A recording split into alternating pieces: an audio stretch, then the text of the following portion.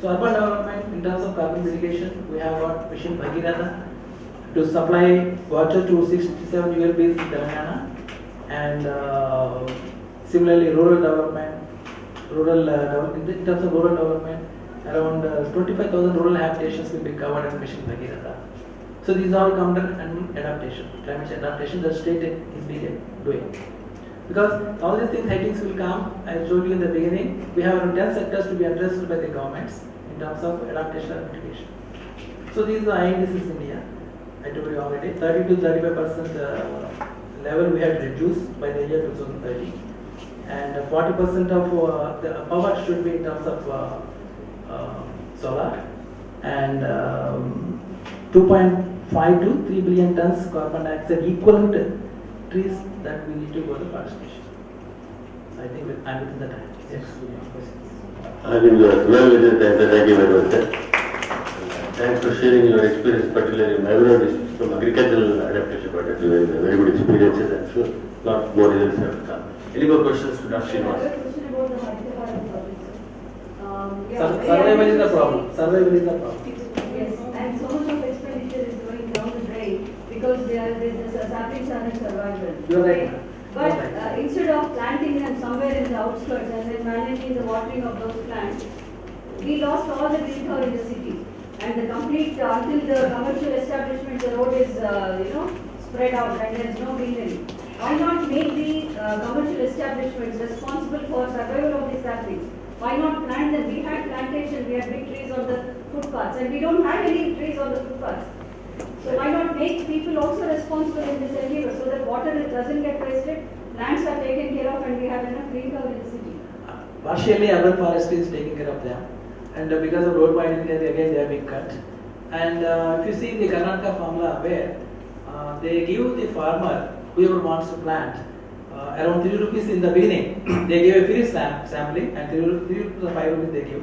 If the plant survives the second year, they will get around 10 rupees. Survives the third year, they will get another 10 rupees. For a period of time, 3 years, they will get around 50 rupees. And the produce you can enjoy after once the plant goes and give some fruits, you can enjoy. Maybe similar are being planted here, and every citizen has to take care of the plant which is opposite of us. Why not make it mandatory? First of all, madam, I think experts have said, particularly Hyderabad GSMC area, as per the calculations, it does not support any more plantation. Green cover in city areas, I think it is not economically, even otherwise, not only economically, even ecologically also not viable. That's what I am told. Maybe correct. Yeah, I think even a small high wind comes, trees are falling. I think there is a well-established study in ASCII about a month back, I am told.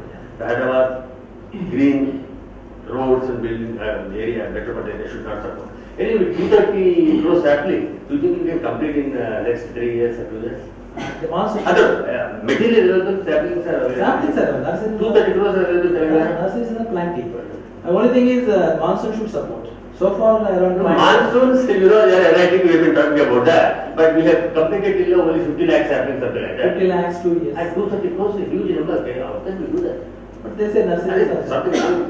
They're working around the year. Yeah, sure, they're working. But anyway, good idea. The government initiative. Any more questions? But in forest area, do we have the people participation in the form of joint forest management, or how the people are involved? You see, this being implemented through Naraka as well. The rural development department. Participation is already. Well, it is there. Yes. When I met Saidulu, the commissioner, he was saying 80% of the activities are towards adaptation mitigation in terms of watersheds, in terms of plantation. But survival incentives they continue for how many years? 3 years. 3 years. The Telangana Institute, I think some part is implemented, but in Karnataka it is there. I think we should be done. So for only lead presentation, thank you, Dr. Srinivas. Thank you, sir. The next speaker would be Krishna Chandara. You are? Vinodini? Yeah, okay, no problem. Vinodini Malcha and Krishna Chandara. Urban green space for sustainable city, understanding the role of green space in climate change regulation. The point probably I have raised, maybe should answer. Good afternoon, one and all present over here, respected chair and other delegates present over here. And basically my topic is urban green space for sustainable city, understanding the role of green space in climate change regulation. So basically, as we are discussing about climate change, so my topic is basically related to how climate change is affecting urban area and what are the different processes happening in urban area so that it intensifies the process of climate change. Okay. So here, so in climate change, basically, you know, when we talk about urbanization, so now we see that about 3.5 billion or 50% of the total population in the earth become urban population as per 2010, and it would be projected that in 2050 it becomes 84%. So it means every year the population becoming urban, and as you know, there is more rural and urban migration, and urban area in different parts, that is a small city, but every year it becomes congested. And that is and second one, related to that, there are several factors or several processes due to the process of urbanization which affects the urban area. Basically, the first one is the natural land use pattern or changing land use pattern in urban area. Then removal of tree. Then another one is construction of buildings and roads. Then these processes, basically all these processes modify the surface albedo, basically a climatic process. And another one is large population in urban area leads to greater consumption of foods and greater consumption of energy. And another one is that all the processes related to these are increasing every year. So in urban area, because of all these processes, there is a various stress on urban environment. Okay. Then okay. So basically, as I am discussing about urbanization and climate change, there are so many definitions given by UN Habitat and like Clinton Foundation. So they have mentioned that they all they have blamed urban area responsible for climate change. As per that, they mentioned that 75% of global energy is energy consumption and 80% of greenhouse gases emissions are happening in urban area. Okay. Then and second one is similar thing is repeated by Clinton Foundation also, and there are several other factors which are responsible for climate change and more per capita carbon dioxide emission in urban area. That include one is city's geographical location, that which includes the energy consumption and for heating and cooling, and the second one is demography. Demography, either it is sparsely populated or densely populated. That also affects the energy consumption and carbon dioxide emission in urban area. Third one is urban density, that is urban sprawl, etc. Then urban economy, the type of economic activities occurring in that particular area, either this is industrial area or not. That also contribute to climate change or more carbon dioxide emission in that particular urban area. Then another point related to this is urbanization and land cover change. Okay. So urbanization and land cover change. So basically, when urbanization occurs, so we want to settle more people in a small area. So that basically leads to land cover change. Instead of every year there is increase in cement, concrete pavement, construction of more and more buildings, and reduction of agricultural land and reduction of green spaces. And all these processes lead to a process which is known as the urban heat island. And urban heat island is basically a new concept, and it is basically mostly in urban heat island since the last 40 years.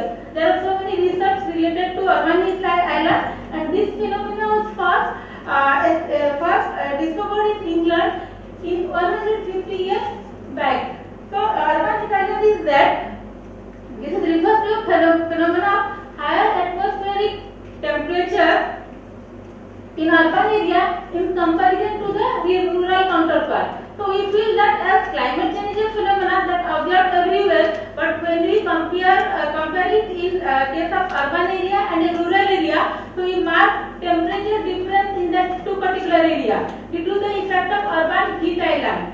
Because urban area trap more heat in comparison to a rural area.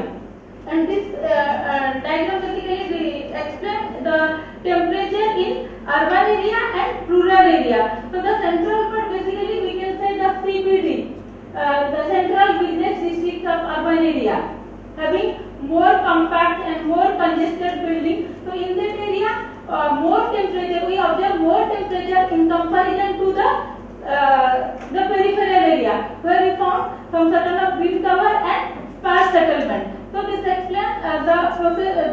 This figure explains the urban heat island structure in terms of temperature difference. Then second one is first, as my topic deal with urbanization and the problem associated with urbanization and climate change and like mitigation or regulation measures for that. So urban planning. So basically nowadays we have so many projects related to urban planning. So here we need to include like urban planning in terms of like reducing all this impact of climate change. Like planning while making plan, if preparing plans for any urban area, we should give proper measures to this climate change phenomena also, so that we can reduce temperature and other associated impacts, urban green space, climate change adaptation and mitigation. So here in urban green space refers to the land use covered with natural or man-made vegetation in the built-up area and planning area. So there are so many definitions related to urban green space. Like basically in different literature we refer tree cover or forest cover, but that does not include all the green cover. Like in urban area there are park, green space, like patches of grasses. So all these are included in urban green space. So this term urban green space that include all the greeneries in a urban area, either that is public or private.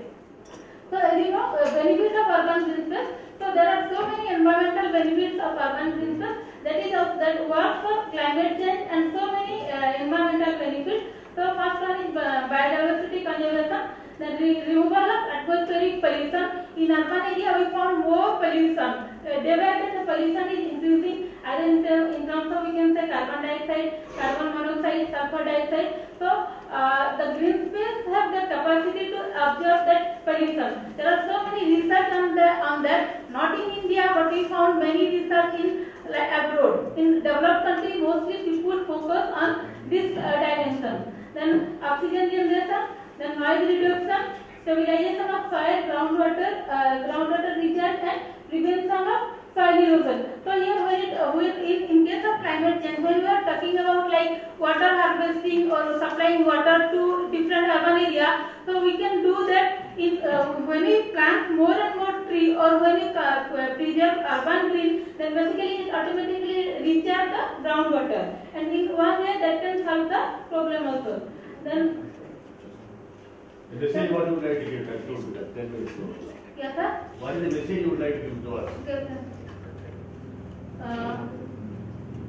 Actually, government have also taken so many initiatives, and in my previous presenter they have also mentioned about like Green India mission, and in that also the mission is that focuses on increasing green cover. That also include urban area, but most of our urban planning that does not address that particular aspect of Green India mission. And we are facing more problem in urban areas in comparison to rural area.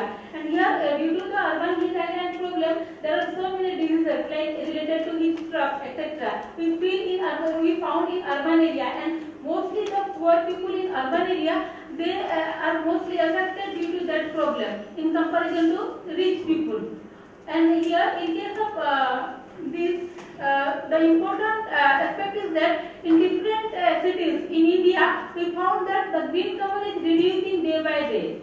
Delhi, as per the study of FS, Indian Forest Service Research, so that as per that, Delhi only 20% green cover, then 14.9% in Chandigarh, and in Hyderabad it is only 5%. So as you know, it becomes a complete jungle, and there are so many studies which reflect that in Hyderabad the temperature is increasing in a very faster rate in comparison to other area. And Bangalore is a city which is considered as green cities of India, but there is also the green cover in Bangalore is also reducing day by day, and it is only 6.85% now as per 2011 study.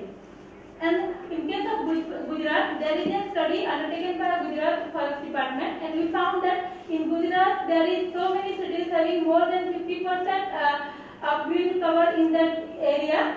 So, as in case of climate change, they are addressing the city-specific problem by renewing or regenerating green space in their cities. So, as per this study, my focus is that we are conducting a study on Bhuvneshwar, and we are focusing on urban heat line and linking that into urban green cover. So we found that in different areas where there is green cover, we found less temperature, but when there is more buildings, there we found more temperature. And basically, I have not seen not added that here. Okay, sir. But with the help of satellite imagery, like meteorological department, they provide data related to like climate temperature, rainfall, etc. But they cannot give specific data related to a particular city, because within the city there is variation in temperature. So, with the help of satellite images and GIS remote sensing studies, we are conducting study on Bhuvneshwar, and we come to a conclusion that how green cover reduce temperature in different areas. What is the solution to Hyderabad? Yes, sir. What is the solution to Hyderabad? So in solution to Hyderabad is that suppose it is a green cover is a cost effective measure, and green cover is that work in two ways, in terms of mitigation and in terms of adaptation. As you have addressed about mitigation and adaptation. Mitigation is that we can reduce the increase in carbon dioxide, and adaptation is that provides a cooling effect. So that is work on both ways. And as sir also mentioned about like water, etc. So that also helps in recharging the groundwater in different parts of the city also. So in that case it works, and there are so many studies focusing on this aspect, but in India we found very few studies related to this topic. State government is planting wherever place is available. You can tell us if there is some other place to be planted, we will write to the government. Any quantification? Yes, sir. Actually, we are working, and it is in a preliminary state. So I mentioned about all the conceptual things. We are working on that in Bhuvneshwar. I have already got a warning from the organizers. Thank you very much, Madam. We will move to the next presentation, please. Arakita Behra from University of Hyderabad, is she here? Next is Dr. Prabhat Kumar Pankaj from Grida, Hyderabad. Climate change and livestock adaptation and mitigation strategies, very important from my personal point of view. You have done a lot of work, Grida and Grida scientists in this area, and there are examples for all over India, but please restrict to 10 minutes. We all have to adhere to that. Distinguished chairman, and the delegates.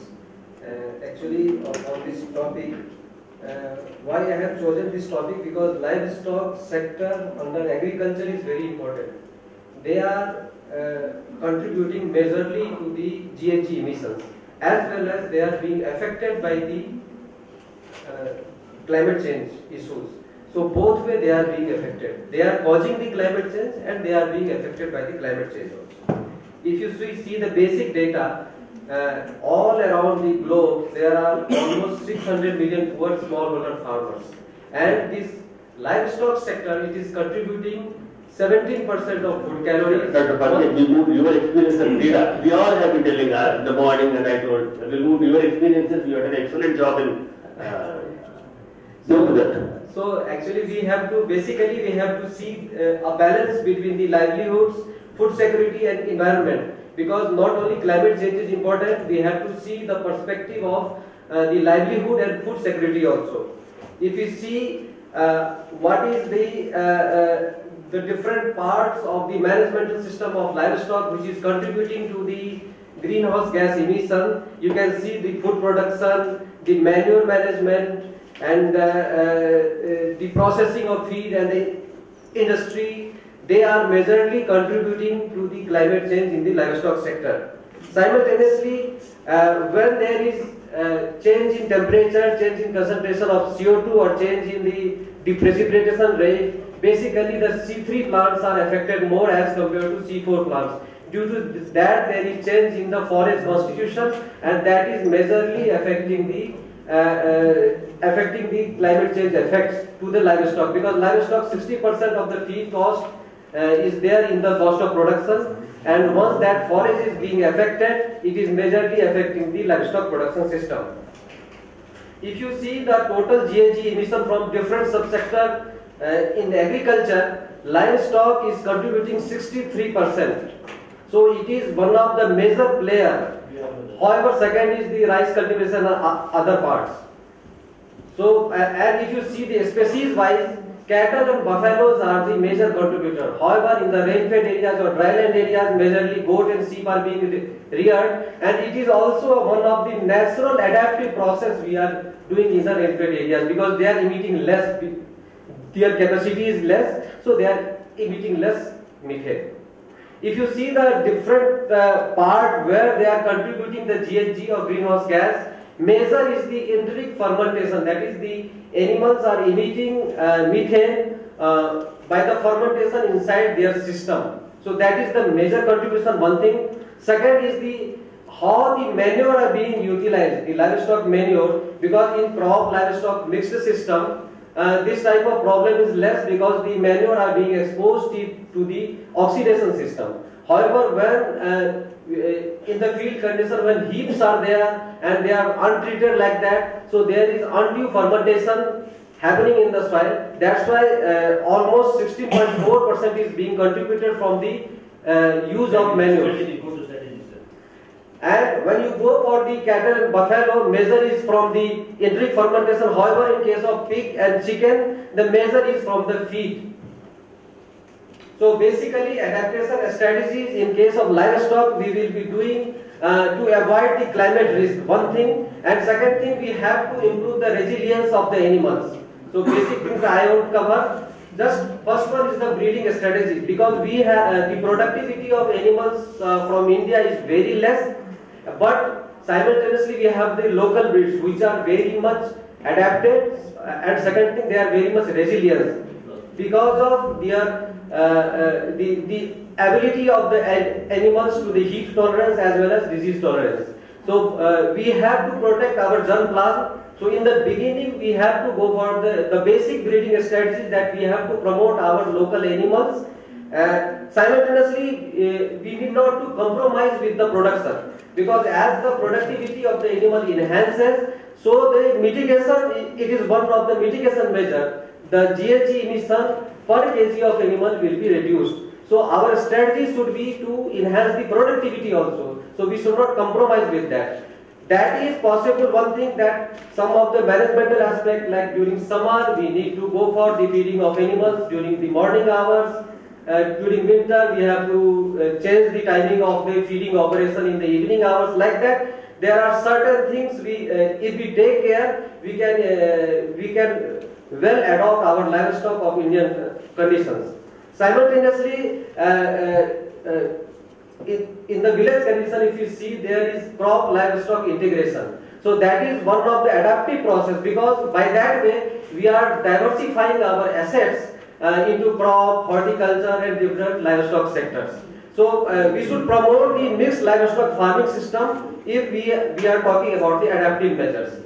Simultaneously, there should be some managemental practices like provision of shade and water to reduce heat stress from increased temperature, and herd composition, especially in the rain-fed areas, we should shift towards the small ruminants as compared to going towards the bovine and all those things. So that should be our strategy. Not only this thing, we have to look towards the science and technology development. We have to think about the breeds, because there is breed differences also in terms of methane emissions and adaptation. So both things we have to see. We have to screen the genetic types, and based on that we have to decide that which area is fit for which type of species and which type of breed of animal. Apart from that, health issues and soil and water management issues, these need to be addressed as a part of science and technology development. Capacity building of farmers, we have conducted several studies at CRIDA, and we have found that adoption of the climate mitigating a strategy to the farmers, it is very low. So we need to educate the farmers, one thing. Second thing, we need to train the trainers. So these may be the better adaptation strategies and institutional and policy changes. Especially CREDA is working towards the contingency planning, because in the contingency planning we are suggesting that at the time of flood, at the time of drought or any type of climatic extreme, what we should do to the animals so that they are well adapted and less damage is being caused to the farmers. As far as mitigation is concerned, our basic aim in livestock is the reduction of GHG emission from the animal. So that is possible basically by 3 ways. First is the different animal feeding management system, second is manure management, and third is the management of feed crop production. So if we go into the detail, we have to promote the faster growing breeds if we really want to mitigate the emission caused due to the livestock. Second thing, we have to strategize all the animal husbandry practices like nutrition, health, dietary supplements. Nowadays there are certain dietary supplements with very meager amount of investment. There are methane mitigators which you can give it to animals so that they will emit less methane from their gut. So those things we can do. And better waste management, because waste again they are causing more than 70% of the emissions from livestock. So like we have to manage the excretas coming out of the animals by putting it into the value addition chain like the biofertilizers and different things. So in conclusion, I would like to say that climate change adaptation, mitigation practices and policy frameworks, they are very critical to protect the livestock production. Diversification of livestock animals using different crop varieties and shifting to crop livestock system seem to be the most promising adaptive measures. As well as the emission is concerned or mitigation side, the improvement of animal nutrition genetics are most important because of enteric fermentation is a major GHG emitter in the livestock sector. And however, the efficiency of these practices in reducing emission is uncertain. So much more of the research studies need to be conducted in this area. Thank you very much. Sir, you are very much in the context very good. Sir, how many colleagues are there? Sunita, Srikanth? Yes, sir. Pradeep will take for it. Dr. Keviro, Involvement of transgenic rice lines for enhanced tolerance to different abiotic and biotic stress. Everyone, please do, Sir Pankaj. You are talking about mitigation adaptation, but do you have undergone any carbon footprinting study? Yeah. Have you quantified? Yeah. Inventory or build up? Actually, we are the leader in Nicaragua National Initiative in Climate Resilient Agriculture. So we have different partners. I think more than 50 institutes are involved in doing it. And last 5 years we are doing all those things. So you have GHG protocol, last time you have taken? Yeah, it is there. It is there. Scope 1, Scope 2, Scope 3? We have actually IPCC 1 and means Tier 1, Tier 2 like that, scope like that thing. So Tier 2 we are doing actually, final outcome is yet awaited, but Tier 2 we are doing. Okay, the final question is that you have your GHG inventory in place, right? Yeah. And second, I welcome Dr. Keviro to environmental transgenic rice lines for enhanced abiotic biotic. Good afternoon to everyone, respected chairman, distinguished participants, ladies and gentlemen. At the outset, I would like to thank the organizers, especially Dr. Janaki, for giving me this opportunity to share with you about work which we have been carrying out at our Center for Plant Molecular Biology, Usman University. Since morning, you have been listening the impact of climate changes on food production. No doubt, we have to feed about 10 billion people within 2 years, not correspondingly increasing the air demand. So how to make our plants or the crops to be more effective under this climate change conditions. So one of the approaches which is more appropriate, more efficient is the genetic modification of crop plants or the innate ability to withstand various environmental conditions. So in that context,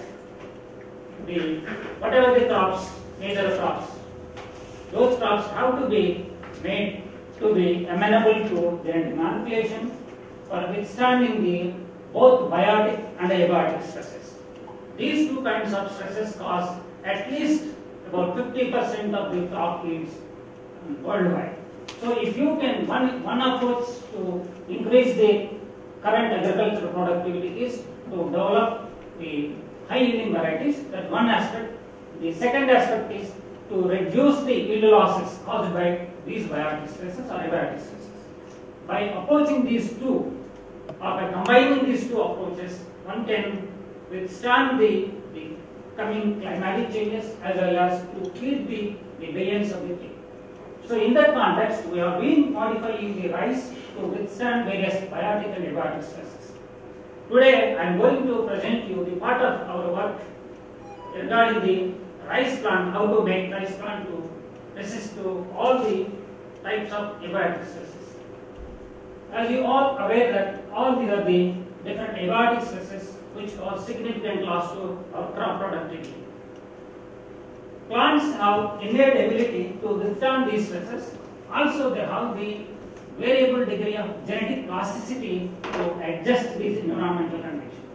So, as a plant biotechnologist, I would like to isolate genes or isolate the specific candidate genes which can prove effective to tolerate these abiotic stresses.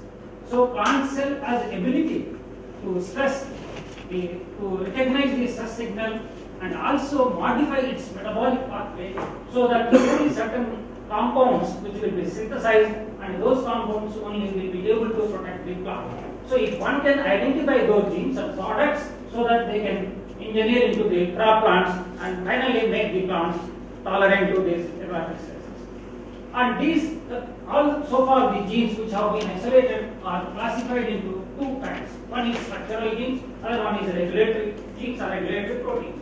So especially these regulatory proteins are highly useful for making plants tolerant to these different abiotic stresses. So as I told you, now we have to identify new source of genes as well as promoters to introduce them into plants and making plants tolerant to these abiotic stresses. So one of the plants which we have identified is the pigeon pea, which can grow in various agroclimatic zones, which can tolerate various types of abiotic stresses. So in the initial project, we have isolated genes from this pigeon pea by subjecting them to different stress conditions.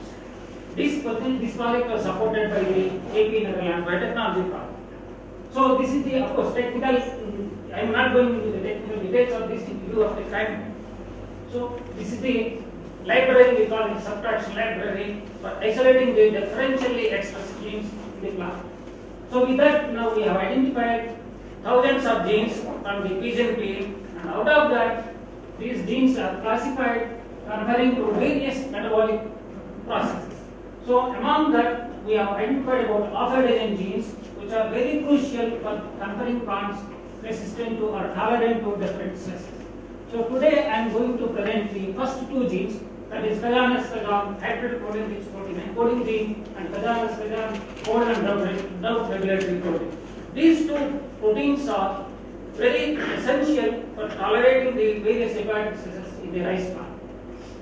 So we have cloned the genes under the control of a constitutive promoter, that means which express continuously in the growth and development of the plant. Another promoter is a stress-inducible promoter. This promoter will express as and when the plant perceives the stress.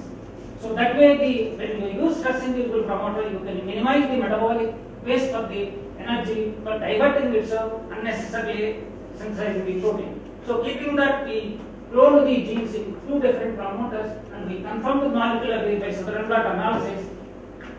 And then we validated these carbonic rice plants at different stages. So this is the seedling stage. When we subject them to seedling stage, you can see the compared to control plants, the translating lines are performing better. And similarly at vegetative stage, around 70 to 80 days old, again we subjected them to various stresses, and you can see all the translating lines are performing better than the control plants. Now, we want to know how this particular protein is able to provide the protection to the rice plant under these various conditions. So we first localize where this protein accumulates in the plant cell. So now you can see the bottom one, the protein is present in the cell walls of the plant. So that means the protein is interacting with the cell transduction mechanism, thereby it is activating the other related stress-related genes so that the plants are able to protect when we overexpress this particular protein in the rice plant. Of course, we also measured various physiological parameters. In all the physiological parameters, you can see significant difference between the control and non-living part, indicating that this particular protein is able to give protection to the rice plant under these environmental conditions. Not only that, when we allow them to grow and mature and set the seed, you can see the non-living plants able to set seeds under these extreme environmental conditions which we impose during vegetable stage of the rice plants. Now, also we estimated the different enzymes because of how this particular protein is interacting with our genes and making them more in the rice plant so that the reactive oxygen species which is generated during stress conditions will be detoxified by these enzymes. That's why the plants are able to tolerate this extreme environmental conditions. Not only that, this particular rice plant, when we overexpose this protein, we observe that this plant is able to give resistance to a blast disease caused by magnoportal. That means a particular gene is able to function in different ways and give the protection to the plants not only for abiotic stress but also the biotic stress. So that's what we need under the changing environmental conditions, the climatic conditions. The plant, if you express few genes so that the plant should survive and set the seed so that we can get the sustainable yield levels under extreme conditions.